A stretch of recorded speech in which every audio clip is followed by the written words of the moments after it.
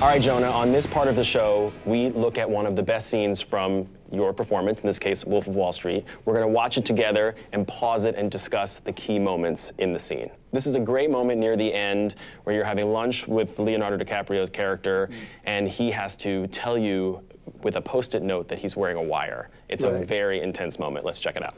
George, do you know how good it is to have you back in this office? It's not the same when you're gone.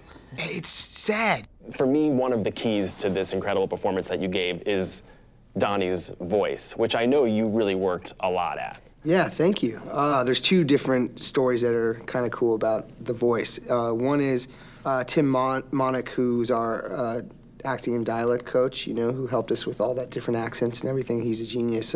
When I first had the fake teeth in, I had a really horrible lisp. And so Tim said I had to talk with the teeth in for an hour and a half to 2 hours every day just to lose the lisp of speaking when I had them in. And since no one from my personal life would give that amount of time, obviously, to me every day to like get into character, I would call different businesses as Donnie for like an hour and a half, 2 hours a day. I would call this one Best Buy in Hawaii a lot of the time. And they would just stay on the phone with you forever? Just had fantastic customer service. And the other story is, during rehearsals, during the month and a half or 2 months of rehearsals with Scorsese and Leo and I, the three of us, I was doing the Long Island accent for Donnie, but I wasn't doing the really gravelly voice. And I was like, started doing it, and I was like, wow, I really like this, but I hadn't shown Scorsese, and I was starting to shoot the next day. Oh. And so I get there, and I'm in the makeup trailer, and Spike Jonze is in the film, and he was there the first day of shooting. And so I said, Spike, can you listen to this voice and tell me what you think? And I started doing the accent with the gravelly voice, and he's like, oh, that's great, you gotta do that. And the first take, I just did it, and Scorsese never said anything to me about it, so I just kept doing it for the next 6 months. Well, thanks, Spike, for the praise. Thanks, Spike. Yeah, I know he really gave me the confidence to just go out, because I was scared to just go ahead and do it. I'm sure. All right, let's see what happens here. Steve Madden, huh? I can't. Swear to God, I can't even think about it, you know? Every time I think about him, my blood boils. I can't even say his name. Wow. You know, it's like disgusting. I grew up with this guy, and he betrays me like that. Ugh. Okay, at this point, is there kind of some double dealing going on in Donnie's mind? Is he he's completely clueless as to what the situation really is, right? Yeah, he's really excited to see Jordan, and he's really upset that his friend Steve Madden from high school had double-crossed them both.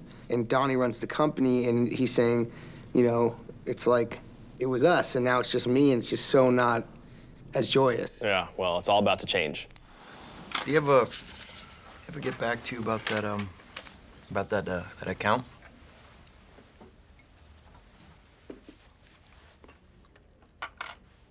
You know, you remember it was like 4 or 5 mil, something like that, right? We were supposed to kick back 4 or 5 mil, was it? Okay, this face I love. I mean, because it's just processing this whole moment that's going on. You know when something really crazy happens and you first hear about it or it happens, you can't even comprehend that it's a real thing. So he's staring at it, and this is the last thing he would expect from his best friend and his partner. And as insane as he is very bright and understands that on the wire he has to sound like he's having the conversation as if he doesn't know any of this. Right. He's trying to force a pleasant conversation about this stuff, but he's feeling all these really awful feelings. Oh, let's get going. So what else is,